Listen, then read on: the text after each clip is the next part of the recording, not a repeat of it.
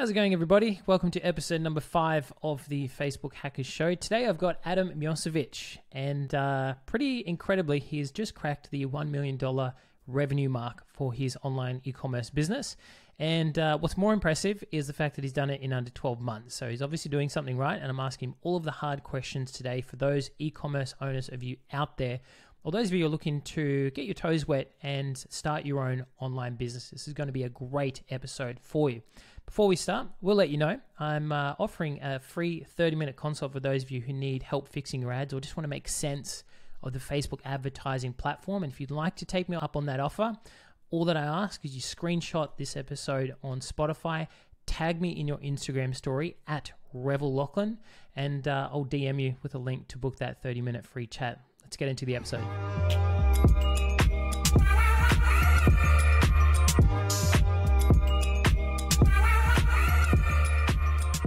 All right, ladies and gentlemen, thanks for joining us. I've got Adam Miocevich here, guy I've done a bit of work for, and really awesome story I want to share with you today.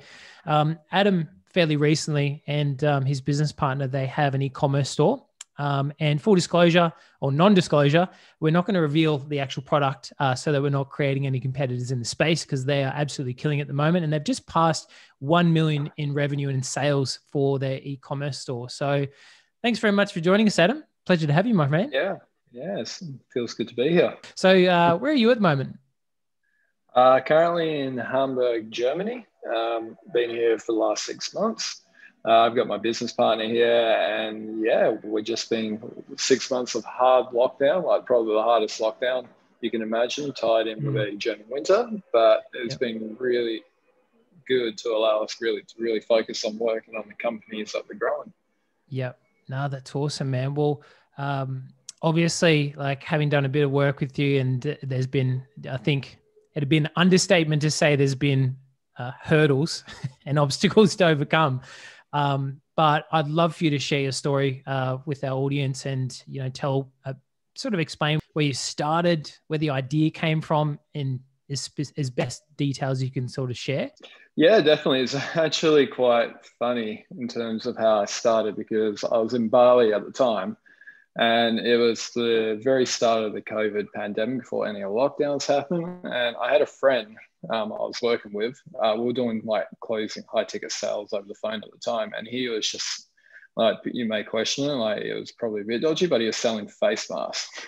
Yep. And I was sitting next to him, and I just kept hearing, he had the Shopify app, and every 10 seconds he's like, sale, sale, sale, sale. It was like, it was stupid. And I was like, yeah, I got to do that. So pretty much after hearing that, getting a little bit jealous, I bought a course on basic drop shipping, e-commerce, like the very beginner stuff, how to run ads. And I decided to start a store. Started with a product, and it just took off. It was meant to be the product itself was, I won't say what the product is, but it was a weird supplement product, a little bit different. It basically turned in from, like, it was meant to be a bit of a joke, to be honest. Like just something to see that would work, and it did. But I mean, and that was your first product, just to be clear, that you went to market with. First product. Man, people will be watching this like, fuck that guy. Yeah. Great. I love it. Yeah, it was pretty good. Like in terms of like revenue, like the first month was $5,000 just testing it, but then the second month went up to $200,000. It was stupid. Why do you think that is? You've gone from $5,000 in sales to whatever times that is to 200,000. Well, the intention I had, like, I don't know if you remember seeing the product page that we had, the website. It wasn't really much to look at, but the whole purpose of it, like I know when you're starting a company, I know where the first thing and the only thing you need to focus on is sales. So I wrote whatever I had to write to sell that product, which, it was a bit questionable, especially being a supplement product. I wasn't lying. I never lie, but I was definitely making the truth sound really good. But going in intention, just really, really focusing on those sales, focusing on that one product and just selling as much as I could. And all the money, like I didn't pay myself a wage for about 10 months, but that was just by choice, because all the money we made is we reinvested it into building a pretty big brand that today is worth a lot more than what we were making at the time. Yeah. As a company, if we wanted to sell the company too. And also just, we're still going. We still have that consistency. And I think, as we all get older, I think that's more important. Just Absolutely. to know it's coming in every day. Absolutely. And so how long was it from getting your first sale to sort of hitting that 5K mark in revenue? What was the start and sort of time period around that? 2 weeks from the launching. 2 weeks. So to you, just to sort of go back there, to you, was that like, yep, we've got a winner? Yeah, I knew I was making money, and I was still figuring out my tracking at the time, but I knew I was like, there's more. Like after a week, I wasn't putting any more money into the company. I was just reinvesting everything, and it had that compounding effect, which was really cool. I mean, I've got quite a few more stores now, so I totally understand it's never that easy usually. I did get very lucky in that sense, but looking back into that, we do have 7 stores now. They're all profiting. There's a few products that failed, but it all goes back to that mindset, finding that one product and really focusing on the sales and doing whatever it takes to sell it, and then optimize everything later on. Yeah, absolutely. Now, I know a lot of people are going to be thinking this. The course that you follow, as specific as you can without it getting bogged down in the details, how are you setting up your Facebook campaigns? If you're looking at Facebook campaigns, basically $5 a day per ad set, 12 ad sets, bunch of different interest targeting, right around that. So not the same, and just see what sticks. If it sticks, duplicate it 5 times, and then start. This is actually kind of foolproof. It keeps working for me for every brand I do. Keep doing that, duplicate it, and then the ones that are winning, scale them up to like $50, $100 a day, turn off the dead ones, and start building out lookalike audiences. Based on purchase campaigns in the past 180 days of a retargeting campaign. And I try to keep I seem to get consistent results, but I don't overcomplicate it. Like, if anyone who is a real big Facebook marketing expert, probably look at my accounts, probably say they are super ghetto, but they're super simple and they work. And it's always for me top of funnel that I convert the most at. I with that type of strategy, trying to keep it simple, I can always be profitable. And I mean, middle of the funnel is usually more focused on back end products, not the top product, because the top product is still making me good margins on the front end. Yeah, absolutely. And obviously understanding a bit about your product, the value proposition is very clear upfront, very clear. Yeah. So, and even the entry level cost or the investment for someone or a customer to buy that product, I'd still sort of consider within that impulsive purchase range. Would you agree? Yeah, especially with Facebook. You want people to really see the value in it, that you don't want them to feel confused. And obviously the price needs to be at the right price point so they can make that impulse purchase. And I think if you're starting out on Facebook, you have to have a very impulsive purchase product, right? Like, people just see it and they really want, they don't necessarily need it, but they really want it. And to the point where they look at the money, like the value or what they want outweighs the cost of the product, and then people just buy it all day long. Yep. And so what were your next steps to going from 5K in revenue in 2 weeks to then 200K the next month? Duplicating and increasing budgets. That's great. I usually only have 3 or 4 campaigns running. Like, I don't have like 100 different ones, and that works. I mean, I don't try to beat the system with Facebook. Like, I don't try to for me, I see myself more as a business owner than a media buyer. So I don't want to worry about the little fine numbers, like the little bit. As long as I know I'm profiting front end, and then I can keep scanning that, it's going to take, so I don't have to put all my time into it, so I can focus on the other good parts of the business. So that works. I mean, I'm sure if I really like looked at every single like city, every country, every little age bracket, every combination. I could probably get it even better, but it's usually pretty good for me at that, and it's consistent every day. So that's what I like. Well, $1 million in revenue's nothing to turn your nose up about. So you've done something right. Yeah, it was a good year. Actually, sorry, I didn't even specify how long from first dollar spent on Facebook to $1 million in revenue. Yeah, we started, I can't remember if we started in April or May. I think it was, I have to double check. It might have been the 13th of April or the 13th of May, but we hit $1 million about a week. So it was under a year, just a week under a year. Yeah. Under 12 months. And that's because we had a lot of issues too. We would have done it probably a lot quicker. But I mean, as people know on this podcast, we probably do Facebook ads. Anything and everything can happen. And you saw it as well. We went through. We were in Facebook jail for a little bit.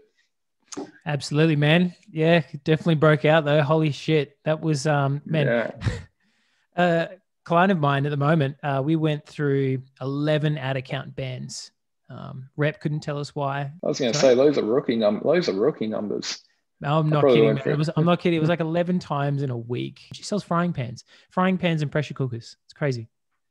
Yeah, it's stupid. Like, I mean, it works on a reputation-based system. So even if you're doing everything right, but your account has a low reputation with Facebook, they're going to just ban stuff automatically. And it's super, super frustrating. But it's weird when if you're in Facebook jail, it feels like you can never beat Facebook. But if you're out of it, everything just works. So you get kind of stuck in those two worlds.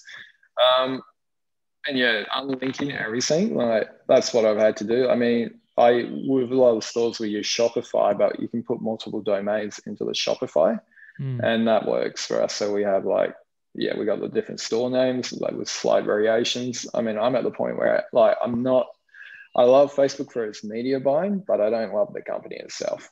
I just don't like the way they operate for the people who are spending money. So I like building a proper brand on Facebook. I'll use it to get people in, but we want to build the brand on different channels and also. I've been meaning to ask actually, how's TikTok going for you guys?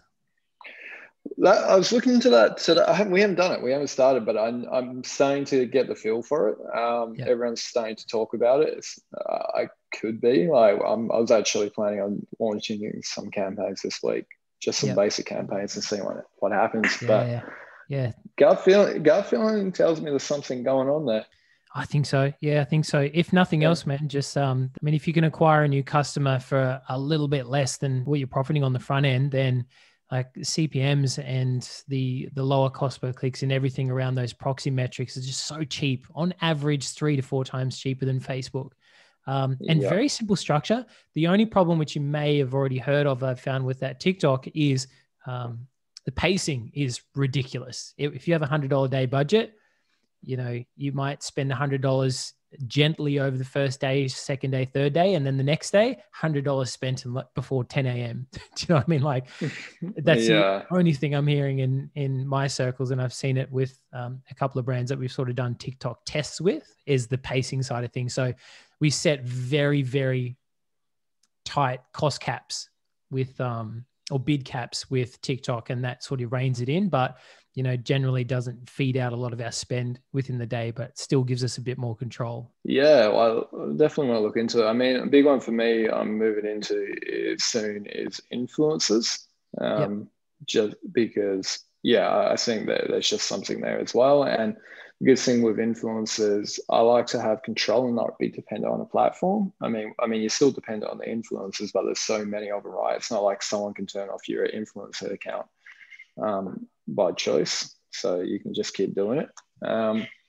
So is that tied in with affiliates? So we are on a few big affiliate platforms now, and we are getting quite a few sales from that. Awesome. with little effort, and I know if we put a bit of work into it, there's definitely something there. And as I mentioned before, national television in the US, that will be an interesting one. Yeah, that's phenomenal, man. What would, other than Facebook jail, what were some of the maybe 1 or 2 big obstacles and hurdles that you kind of had to navigate with that business? Yeah, dealing with suppliers. has been a big one. Like just making sure, obviously we have one supplier that we bought 2 products and they actually took about 10 months for us to get it, and they're like the big supplier in the US. And the other one is just dealing with inventory management as well. Obviously, there are other issues besides Facebook, especially if you're not delivering or fulfilling. Like fortunately, we haven't had this issue. But PayPal and Stripe going to chargeback hell is not something you want to deal with. I'd much rather lose my Facebook account than my payment processors. You're done. If people can't give you money, you don't have a business. So fortunately, that's not a problem for us, but we did run out of stock for a week and a half, or 2 weeks, which there was like issues with like freight companies and stuff being delayed. And yeah, we started to get a few and we got a little sweaty, but not the big tanker that went sideways in that canal. Yeah, no. Well, yeah, our products are in the US now, manufactured for that brand. Anyway, other brands we're still dealing with, the Chinese stuff, but still having like product quality issues there. But we are working with suppliers to get custom built products, which is actually working really well. And I guess, I mean, that would be an issue for a lot of people if they are shipping from China, is making sure product quality is good. Probably won't be in the beginning, but once you start, but it doesn't matter. Everyone, if you're starting out, I wouldn't even worry about product quality, just worry about sales, and then constantly improve the product, test the product, make sure the market wants it, and then improve it, make it better than everyone else's. I bet that statement has triggered a lot of people. Don't even worry about product quality. Can we dive into that a little bit more? Yeah, well, a lot of people who worry about it or put a lot of energy into making the perfect website with the perfect product, and they don't actually drive any traffic to it, right? And then they do all this, and then they don't get any sales. And then they've wasted a lot of money. They wasted maybe a few months, maybe 6 months, maybe a year building this out, and then it just doesn't do anything, right? So product quality, I mean, obviously don't sell anything dangerous, don't sell anything that's going to hurt people, and obviously don't lie. I mean, keep it very, like, for example, a good example right now is we're scaling a t-shirt on Facebook and it's just taken off. Like, it's actually it's doing on level with this first brand. Like this month we've done like 25-30K in revenue on it. And the shirt's apparently, we only found out recently, but the shirt itself is way too small for everyone, especially it's like Chinese measurements compared to people in the US. And that's been a bit of a problem, but now we're working with our supplier. Now we know this and we've got the money. We refund people if it's a problem. Obviously we don't, and that's another thing, customer service too. You got to be on top of that. You don't ignore your customers. They are who make your business. So we apologize, we let them know. And now we're working with our supplier to get everything custom fit. Like we've got one of the girls, she's gone through all the Nike stores to find the measurement charts. It's like making this size. And now we're going to have our own inventory, with our own logo on it. Now the product quality, we know this product is selling, and now we're improving the quality for the customers, right? So so going back into don't worry about product quality in the very beginning, just test products. Like, don't get hung up on the small details. Like you remember my first page, right?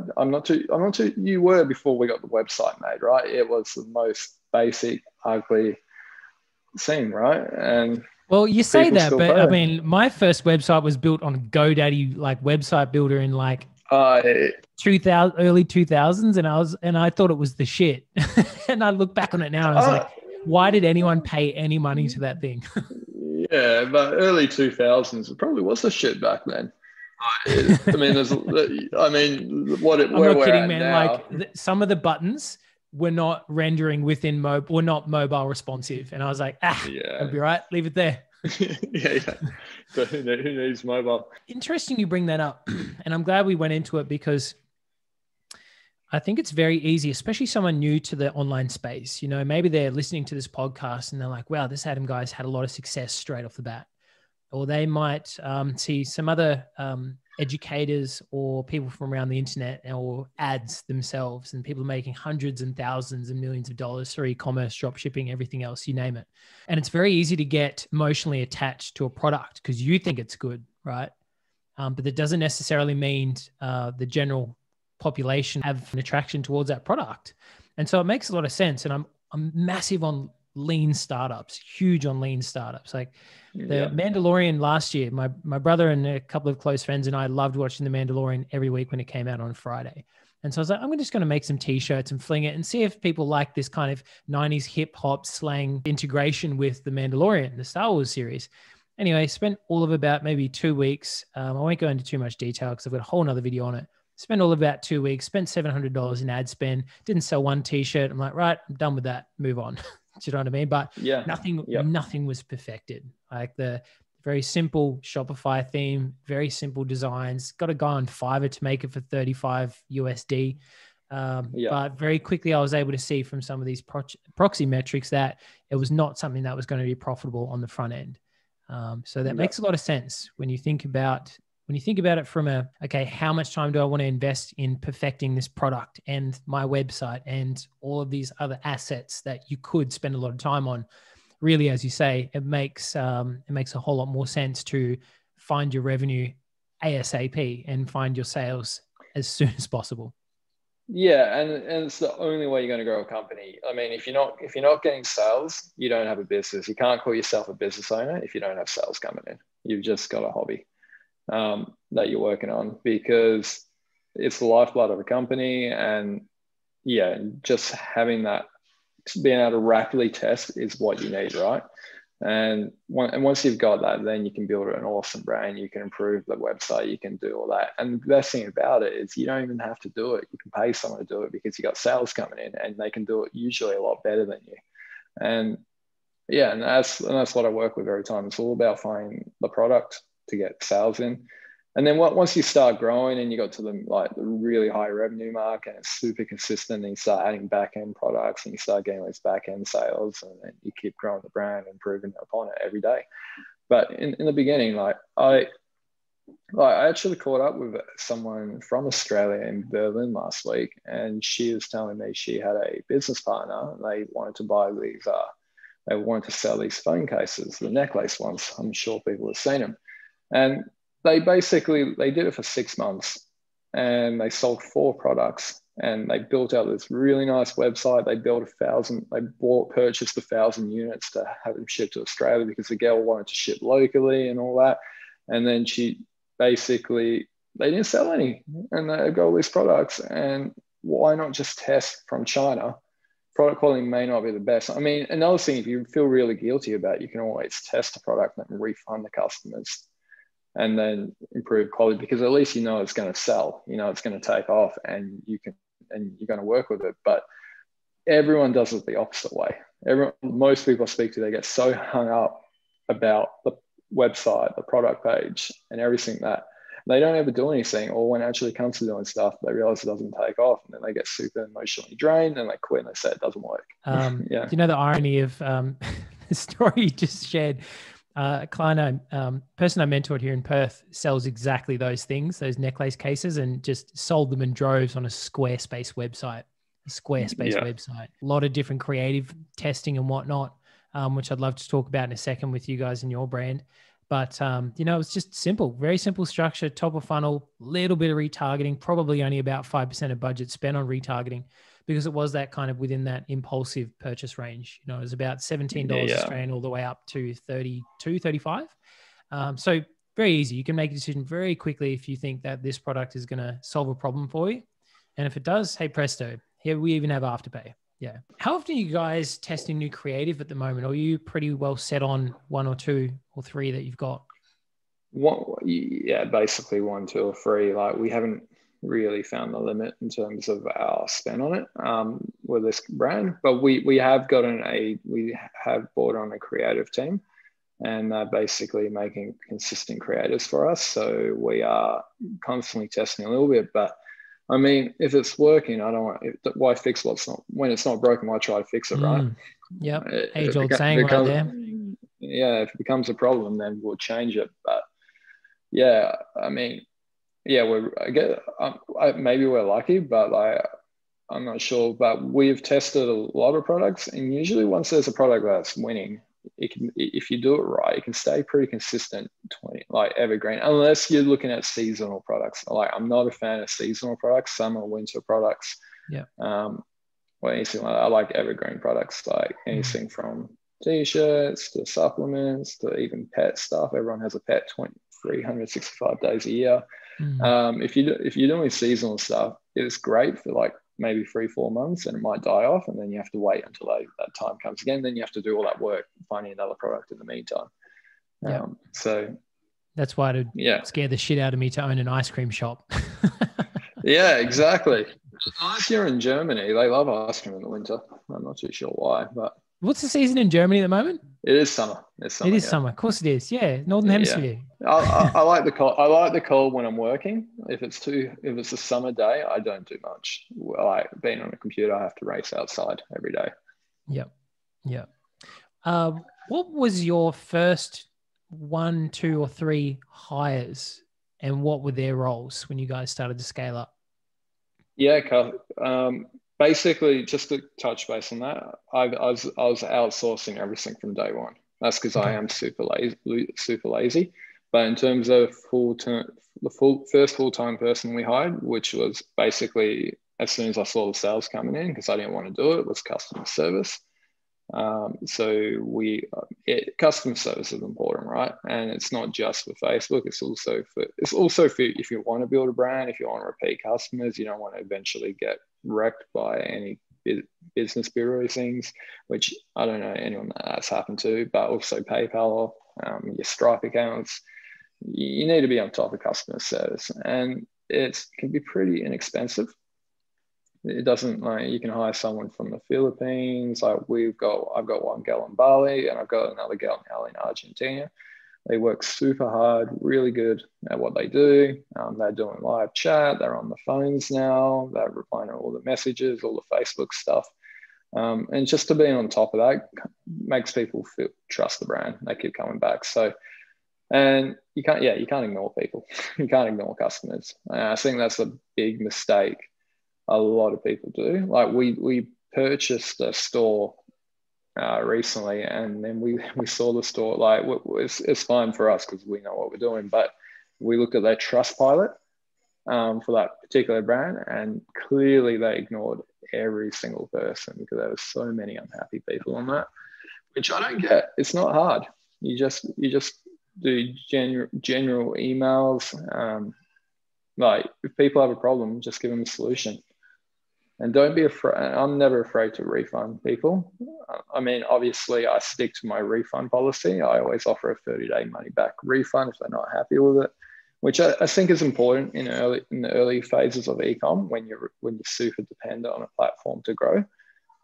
If you got organic traffic and you're on top of that, then it should be fine. But yeah, obviously, other companies like Facebook, Google may or may not. Google's pretty good actually. But Facebook will definitely penalize you if people are complaining about that. But that's dependent. You just look at your profit margins and see if you can afford to refund people and still walk away with money in the end, just do it. Like especially if you're still working on that product quality. Yeah, absolutely. Yeah, customer service is just so straightforward, even with our pet products brand. It's one of the great things about it is I got my mum to do the customer service because she's been doing customer service for like 15 years. So it was just such a natural progression. I can sit back and push buttons on a laptop. So it was great. I honestly think mums are the best to hire. Right? Because they are very nurturing personalities, and they exactly what you're about to say. They love chatting, definitely. Chatting. They can work from home, especially young mums. Like they don't want to have to leave their children. They can work from home in the e-com space at least. So it's definitely, and they're grateful for the job too, right? Which is fair. It's a good job for them. It gives them, it allows them to do what they need to do, and helps out the brand a lot as well. So what's next on the plate for Adam? Well, we've called a company. We came up with, we thought it was a funny name, so we named it basically a company called Moonwhale. and that's basically a Moon whale. portfolio. It just sounded cool. We just It is saw cool. a photo. It sounds something crypto-ish, but it's not. It has nothing to do with crypto. It's basically just a portfolio of e-com stores. So at the moment, we're basically buying, scaling, improving, adding new products. We're just kind of building that overall portfolio of multiple brands, focusing on a few big ones to really scale them out.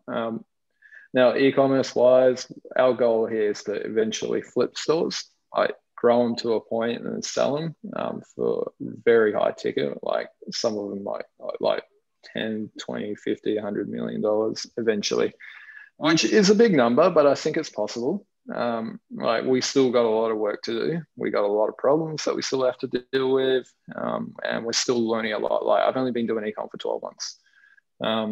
So I'm learning so much every day. So that's kind of where a lot of my energy is going to. In terms of e-com, also focusing on retail, product improvement, and it's just a journey, right? This whole business element is just a journey. I'm meeting new people, like I'm learning new networks. I'm kind of starting to build up a bit of a reputation. So it's kind of opening a few doors. So kind of going with the flow.